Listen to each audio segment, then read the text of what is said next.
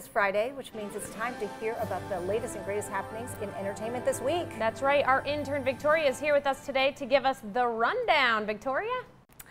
Happy Friday, and what better way to kick back for the weekend than catch up on the latest news in entertainment and movies. We have so much to talk about today, including some big news for one popular TV and movie franchise.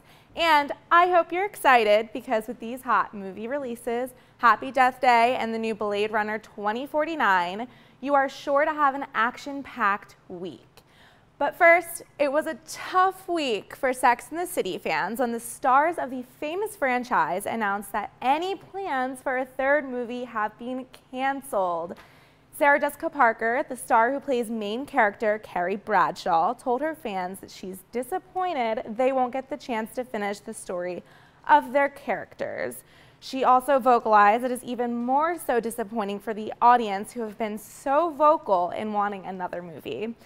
This one was pretty tough news for me, but I still won't give up hope for one last Sex and the City movie, so fingers crossed. And now that it is October and finally feeling like fall, this upcoming movie release is the perfect way to get excited and feeling spooky. Happy Death Day hits theaters next week on the 13th, Friday the 13th. Happy Death Day stars Jessica Roth, a college student who relives the day of her murder with its terrifying details until she discovers her killer's identity. Now, this film is rated PG-13, but we would recommend it for a date night or even a girls' night out. But although Happy Death Day isn't hitting theaters for another week, you can still look forward to the new Blade Runner, which releases today.